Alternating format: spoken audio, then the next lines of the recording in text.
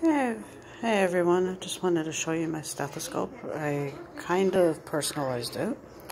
I got this while I was in school because working for some doctors, they expect you to take vitals like blood pressure, heart rate, temperature, stuff like that. So instead of worrying about cross-contamination with somebody else's stethoscope, especially with the earpiece and the little thing at the end for the stethoscope part, and it's like my concern was the earpiece. I didn't want to have to share, so I got my own. And I had some ribbons lying around, like this red one I had attached to a bag a while ago. I put the bag away after I washed it, and I washed this one here, and I washed it, and not knowing what to do with it, I attached it to my stethoscope. And this also was attached to another little wallet thingy I had got from Avon. I love my Avon.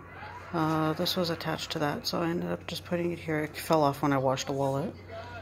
And this was a bracelet I got in Ottawa when me and Dave went to Ottawa a few years ago. Can never wear it because it irritated my wrist. It's fabric or string, as you can tell, and it kind of frayed. And it was made by Indigenous First Nations community, someone from the Indigenous First Nations community, which I thought was pretty, and I decided to keep it.